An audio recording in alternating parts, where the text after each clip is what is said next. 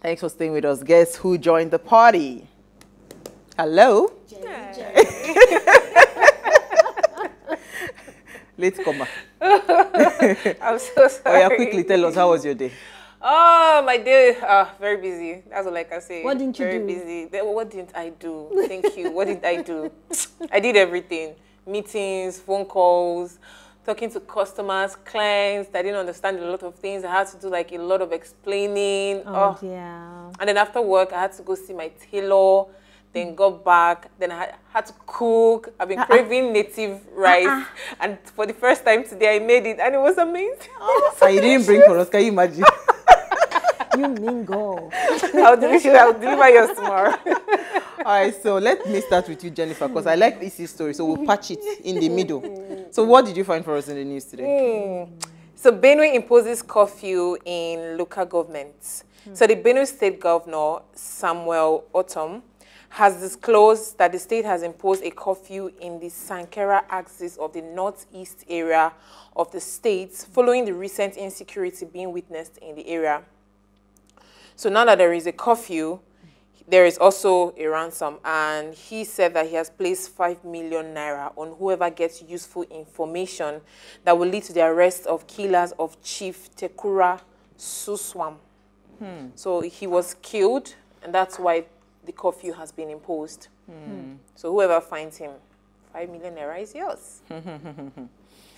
Well, will the curfew curb the crisis in Benue or the insecurity in Benue? No, curfew always, it does help. Because, I mean, I was saying it yesterday that for every time that we had a crisis in Kaduna State while I was growing up, there was almost like an immediate state of emergency declared, and, you know, 24-hour curfew and all of that. It's just a curb movement, because once you're not able to, it is only the real people that are doing evil that will have to find a way, and it's easier to smoke out, you know, smoke out the evil people when there's a curfew than when everybody's just moving and all of that. So it's easier to do that. So curfew does help, yeah. All right, so you found a very beautiful story for us. Transformational story. Tell us what you found. I went fishing, and I saw on Twitter something was trendy, and it was the then versus now trend. And I was asking myself, what's all this about the then versus now? And I had to look at it. What actually struck me about this story is not about the fact that a lot of people were talking about personal growth and business growth, but the fact that a lot of Nigerians who had migrated from Nigeria to Indo-Yibo, that they've gone abroad, have actually seen the light. Not in the context of the fact that they are better, but they looked a lot better than what they looked like when they were in Nigeria. So is it the problem with our climate? Is it the problem with our people? Or let's look at it from the other aspect. All these problems we've been having back and forth in Nigeria, insecurity, lights, no NEPA, Boko Haram. You know, when I saw that, I had seen that post on social media. In fact, I almost wanted to share it to the group so that you guys would laugh about it. But because the handle where I saw it was a private handle, it would be difficult for people, if you're not following the handle, to be able to see take a look at it. So when I saw the picture, honestly, when I travel abroad, I mean, when I take pictures abroad, my pictures are nicer and finer. So I was saying that, is it the Nigerian breeze? But the thing that struck me with this story is how much, you know, I just saw so much potential of people, because there were people that, you know, they are now medical doctors, they're professionals, you know. It was just like almost like, okay, I was at a place where it seemed like I was not going to actualize my dreams. All of a sudden I'm somewhere where I'm just blossoming, because you can actually literally see somebody looking rickety and all unkept, you know, unkept, and now looking so bloomy and, you know, glowy, beautiful, and all of that. So I'm just wondering, like, you know, there was something Uti said yesterday, like, is it okay for us to run away from Nigeria based on this?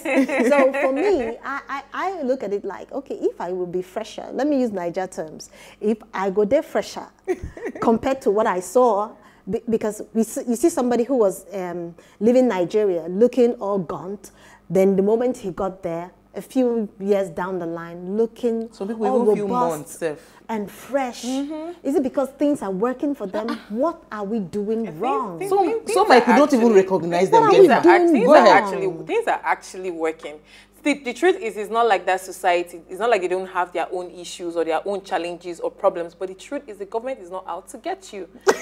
They're not out to get you. They're not out to bring you down or try to ruin your business. I think there's just something like that. Opportunities for there everyone. There are opportunities out there. And if you're not trying, and the thing about Nigerians, if we're being very honest, we are very, very hardworking. When we find our place in, find ourselves in places that is not Nigeria, you see that you have to struggle times two. The thing is, Nigerians are synonymous with struggle. We are synonymous with hustle. So when we go out there, we are working. Because we know that we have family members to feed here. Back home. We also have family members that are with us there that we also have to feed. So we have this family mentality. So you know we're not only working for ourselves, we're working for other people. So when you get there, the government is not trying to stop your business. Hustle you. You're doing a startup. Nobody's trying to increase price of goods out there or price of things. Or somebody won't come from behind and tell you have not paid for this, you haven't paid for that. You know, trying to, hustle you in the process, thereby making business. Or they are trying to shut you down. And you start thinking of other ways to make your business work. Business difficult for you. So I mean. So the terrain in Nigeria is really rough currently, but like I was saying, we still have hope. But we said we should change our strategy. I hope it's not a strategy. We have to find a new strategy. Yours as well. All right, so my story is actually in line with what we had discussed yesterday about insecurity. So Buhari to service chief, you've got few weeks to deliver the country. So as the country undergoes serious security challenges, bedeviling its economy, President Muhammadu Buhari on Friday, that's today, charged the newly promoted service chiefs to do anything within their powers to ensure the security of lives and properties of Nigerians. While I am so happy that almost lately, like in the past week, this week, the president has been talking, he's becoming a lot more visible in the fight for what's it called, our security challenges that we're having in the country. I'm wondering, okay, where were you all this while? Look at number of lives that we've lost, look number of things that have happened. I am hoping that truly this service chiefs will whip up some miracle, some strategy to be able to fight insecurity. But then again, when you also give a non-performing service chief ambassadorial role, it begs the question that even if these ones do not perform, what will then happen to them? Would there be any penalty? Would there be any, for a non-performing service chief? That's a question I'm going to ask the president. I find it weird that he said you've got weeks. No, why? The reason he said weeks was that the rains are coming, so he wants people to be able to return back to their farmlands. We do not want to get to that point where we're having food shortages and all of that, because people have not been able to go to their farmlands because of insecurity. So he wants to be able to let us fight this thing so that by the time the rains are coming, people would have returned back to their farmlands. When you said that he said do what it takes to get. Did you quote him verbatim?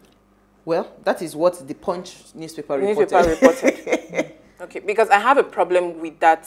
Vanguard, phrase. Sorry, Vanguard. Yeah, I have a problem with that phrase or that sentence, because it's Nigeria, when you say do what it takes, I find it really, I don't know.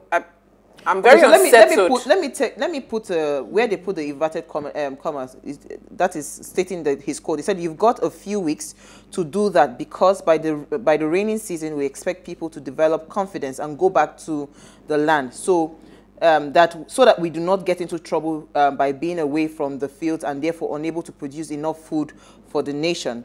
Right. So I think that's about it. So he's just hoping. Okay, let's hope that the service chiefs will be able to do what Hercules couldn't do. Let's hope that they will be able to deliver. I hope they come up with a very good strategy. I am happy that because we've been talking about insecurity all this while, so we are seeing that at least there's an attempt for being visible to fight that insecurity. There so is a song let's give them the benefit of doubt. Doesn't count. No, we I know. Need action. Yes, but let's give them the benefit of doubt that at least he's even talking now. He has so spoken. Hopefully, yes. You get, I think this is kind of better than silence. Silence, yeah. He has said something, so we'll just wait, Yes, sit back watch and it. see Thank what you. happens. That's it.